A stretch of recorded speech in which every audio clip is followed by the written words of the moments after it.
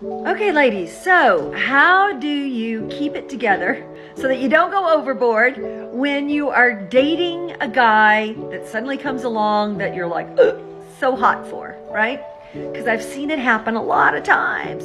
And in fact, I actually talk about this in my first book, Stop Being a Bitch and Get a Boyfriend. That's on Amazon. It's actually a fun book. Nobody needs to get upset with me calling ladies bitches. I make a joke about it. It's all good.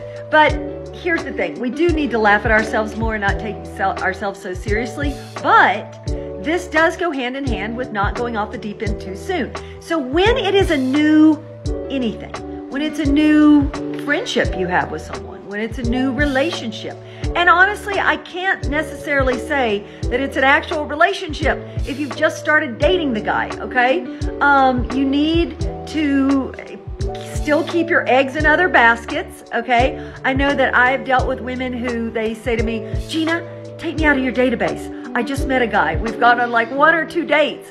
Okay, this is going off the deep end. You're in too deep too soon, okay?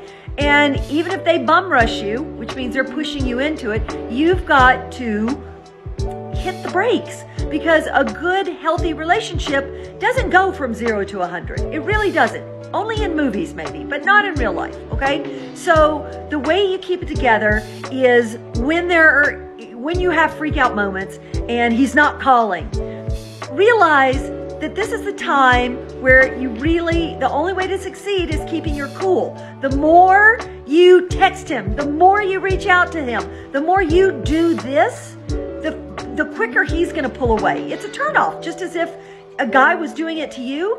You could meet a guy you're hot for, and if he's too much, it's gonna turn you off.